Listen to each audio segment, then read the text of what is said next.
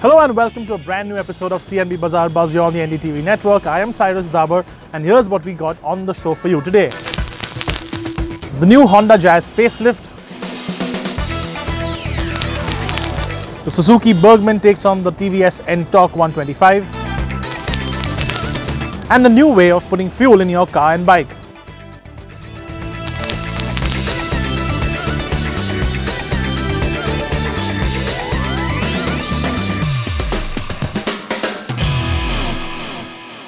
So let's start off with that big main story we have for you this week, the Honda Jazz facelift. And the facelift isn't major, it's just a little mild midlife update for the car because it does take on the likes of the i20 and the Baleno, and those are big competitors. So what's new? Have a look.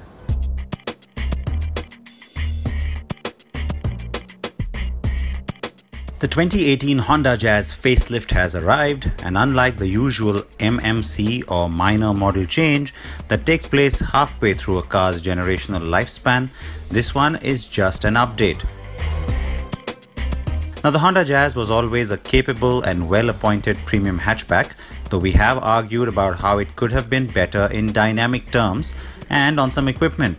While the dynamics have not got that booster I'd have liked, the equipment certainly has, and to qualify as a facelift, there is some tweaking on the exterior too. Very few things have changed on the outside. You get chrome door handles now. You also have two new colors. There's this, the Lunar Silver, and then there's a new red. But I think the most distinct change that's very noticeable is that the taillight has changed. You get this new signature from the LED as well. Even though the overall housing doesn't change in terms of shape, the light itself looks very different, but I have to say it kind of transgresses into Volvo territory just a little bit. Yup, that is it when it comes to styling changes. So you can stare at it all you want, but you won't be able to pick out any differences in the face, and that's because there aren't any. And no, still no DRLs on this baby, even at the top spec. Maybe the actual MMC would bring those in, considering the Hyundai i20 and the Maruti Suzuki Baleno have got him. That taillight cluster does bring some sexiness to the car though, and better congruity between the two split parts, the vertical element that travels up the edge of the rear windscreen and the wider cluster that sits on the fender. Honda is calling them LED wing lights, and it makes the car look more modern for sure. On the inside is where the bigger changes are. The most significant is what Honda says is its DigiPad 2.0. This is the upgraded infotainment touchscreen with navigation. Now a 7-inch screen with Apple CarPlay, Android Auto. It also has reverse camera display and works with voice commands. The steering also gets cruise control functions besides audio and phone controls. The push start button now illuminates in red like in the city, but it's still missing on the petrol top spec strangely, so not on the car I have with me. A front center armrest and a driver side vanity mirror round off the new features. The Jazz continues to lead on safety with pretty much all features as standard across all grades of the Jazz. Yes, that includes not just the dual airbags and ABS, but also the new features like rear parking sensors and speed sensing door locks. Honda says it's also worked on reducing the noise that seeps into the cabin, although any change here is not really apparent. The new cruise control I mentioned is only on offer on the CVT and diesel variants. Overall, the car remains easy to drive and maneuver. It has a light zippy feel and its performance is rather smooth on the whole. I'd have liked to see Honda stiffen the ride a bit too and give us tauter handling on the Jazz, and there are no other mechanical changes anyway, with the Jazz still offering its 1.2 litre 89 bhp petrol and 1.5 litre 99 bhp diesel engine options.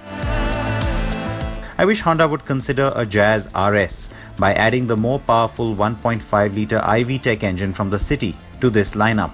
It would also give the Jazz a huge advantage and make it one of the seriously fun premium hatchbacks to drive. Oh well. On the whole, the Honda Jazz remains a credible and convenient car which offers a good alternative to the rest of the premium hatch crop. prices for the diesel go from 8,05,000 to 9,29,000 rupees, while the petrol range starts at 7,35,000 and tops off at 8,99,000 rupees ex-showroom. Its petrol CVT option remains a good choice too, and Honda could consider bringing in its diesel CVT USP from the Amaze to the mix to really shake things up against the i20 and Baleno.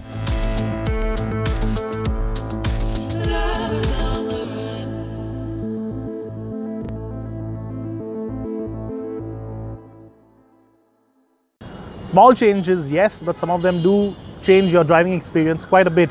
Now we move from 4 wheels to 2, and it's one of the most awaited scooters in recent times. It's the Suzuki Burgman. Now it's a maxi scooter, just like the Kinetic we had many years ago. It's a large, big-bodied scooter, but still a 125, and that means it takes on the Ntorq 125 from TVS. How does it compare? Well, Kinshuk has been riding around, and here's what he thinks of it. The return and resurgence of the humble scooter has meant that we have more options, more style, and also more substance in the scooter bazaar. Scooters are practical and convenient too, and given their share of the two-wheeler market, we now have new models coming at us all the time. Manufacturers have now realized India's need for scooters which are a tad sportier, lean towards performance, and yet have some practicality with a good amount of features. The 125cc scooter segment in India is hotting up and how, and the newest kid on the block is the Suzuki Burgman Street. It is the first ever 125cc maxi scooter to be launched in India, but does it have the goods to be the new benchmark in the segment? Because it goes up against the TVS Ntorq, which is right now one of the best 125cc scooters. The Suzuki Burgman Street's biggest USP is the way it looks. It is the first ever 125cc maxi scooter in India. The front apron is angular and houses the neatly integrated LED headlamp and turn indicators. The muscular front end is topped off with a fly screen that gels well with the overall look. The Ntorq, on the other hand, is edgy and very stylish. TVS has upped the design game with this offering for sure, and the scooter sure gets noticed.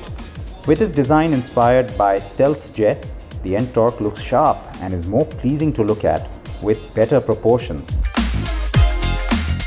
Now we have to give it to the Burgman Street for just sheer presence. The maxi scooter proportions make for a wide seat with lots of room and a comfortable riding position. The Ntorq has a comfortable position too, but feels a little bit cramped at the footboard. But the thing that sticks out like a sore thumb, the Burgman's proportions, well, the body is quite big and the rear wheel too small. In fact, the Burgman uses a 10-inch alloy at the rear, which is way too small for the wide rear of its design. The Suzuki shares its engine and chassis with the stablemate Access 125, and to be honest, the Ntorq and Burgman Street are more or less evenly matched when it comes to engine specs. TVS claims a fuel efficiency figure of 60 km per litre for the Ntorq, while the Burgman Street claims 53.5. We absolutely loved the performance of the Ntorq ever since our first ride in February. The throttle response is sharp, no vibrations even at the top end of the rev range, but with an extra weight of 8 kgs, the Ntorq loses out to the Burgman in outright acceleration. It does have a better top end though, and in terms of maneuverability, the Ntorq feels easier to handle, especially in traffic. The Ntorq also offers better ride quality than the Burgman Street. It has the right amount of balance, it takes on potholes, bumps confidently, and is eager when showed a corner too. The Burgman Street is easy to dip into a corner and can hold its line. And while its ride quality is slightly stiffer, that's definitely not a deal breaker.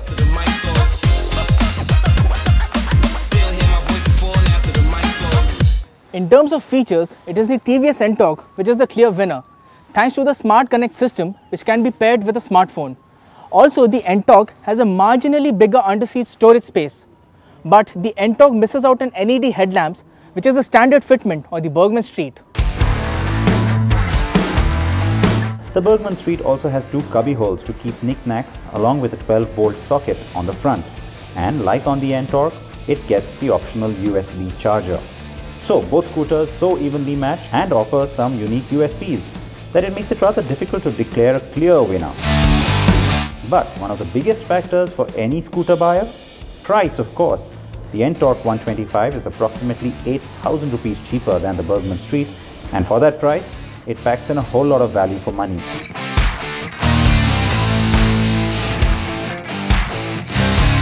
But if you want to flaunt your style and get some street cred to boot, then spending the extra dosh may just be worth your while with that first maxi scooter from Suzuki.